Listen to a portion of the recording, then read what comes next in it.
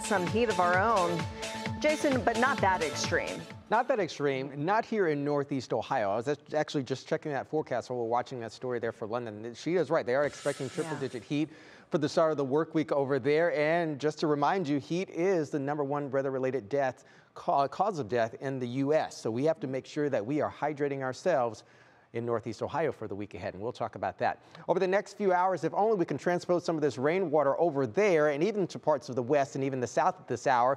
Temperatures will hang out in the upper 60s, low 70s. This is where we have our area of low pressure at this hour, slowly moving north and east across the region. But some good news is behind that, we have high pressure in control for Tuesday and Wednesday of this week. So this is going to be very, very brief. You can already see here we have lots of rainwater moving through portions of the Midwest and also the Mid-Atlantic at this hour.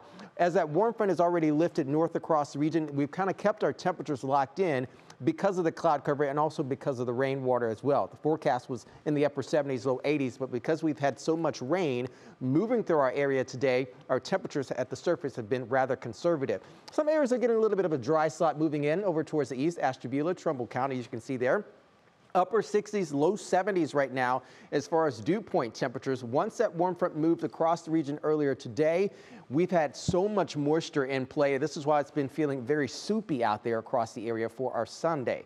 As far as the rainwater goes, we do have a little bit of flooding concerns to talk about as well. I want to just kind of educate you a little bit in terms of training. That is, when you have a prolonged period of rain showers moving over a specific location, this is where we could likely see some flooding concerns for some of our secondary roadways, some of our rural areas, and some of our depression areas as well overnight tonight through the early hours for us tomorrow. Here's a Euro rainfall accumulation model taking us through Tuesday p.m. We'll have rain tapering off for tomorrow evening into the overnight, but anywhere from 1.5, perhaps even up to 2 inches of rain showers cannot be out of the question for us. Heavier rain for our Sunday has been concentrated back over towards the Erie-Horrain County region.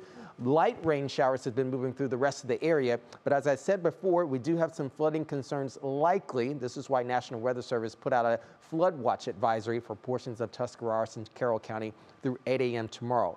I don't have to remind you of this. We desperately need the rainfall. This is where the drought monitor showed last Thursday. We'll get a new one this coming Thursday, so we'll see how we did. Your National Design-Mar hour-by-hour forecast places another lobe of moderate to heavy rain showers over the next couple hours moving through.